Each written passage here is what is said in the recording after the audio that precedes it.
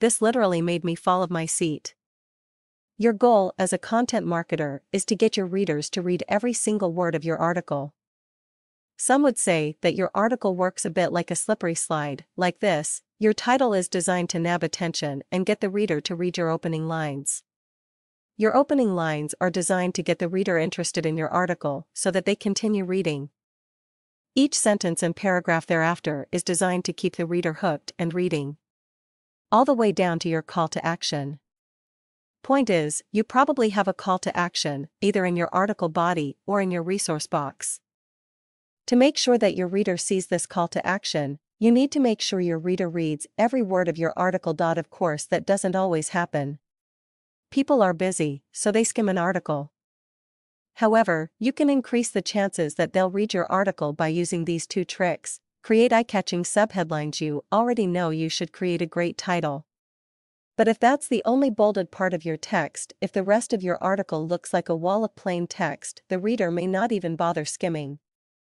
That's why you need to emphasize some of your text. Point one way to do that is by creating eye-catching subheadlines, like the ones in this lesson.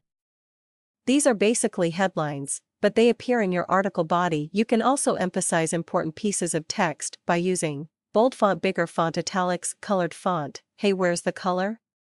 Bulleted lists, text boxes, graphics, with attention-getting captions. All of these things draw in the eyes and stops a skimmer in his tracks. If the emphasized text is interesting, makes a big promise, or arouses curiosity, it will pull the reader right back into the text, which brings us to our next point. Create a niche. One of the most powerful ways to virtually compel a reader to keep reading is to arouse curiosity in the beginning of the article. But don't satisfy this curiosity until the end of the article. You can think of it as creating an itch. The only way the reader can scratch this itch is by reading your article. And by the time the person satisfies his curiosity, he's at the end of your article, which means he's already come to your call to action. Mission accomplished for you. So here's how it works. Right at the beginning of your article, you need to drop a hook, some enticing bit, with a promise to reveal more later. For example, let's say your article is about stubborn dogs who are hard to house train. In the beginning of the article, you might say something like this: after months of cleaning up Fido's messes, I finally discovered one simple trick that eliminated accidents the moment I started using it. Imagine no more coming home to messes.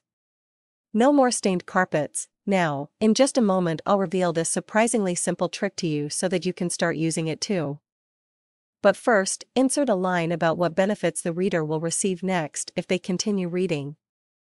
Then, at the end of the article, near your call to action, you satisfy the reader's curiosity by revealing the trick. Again, this is one of those deceptively simple tactics, but it works amazingly well. Try it for yourself and see.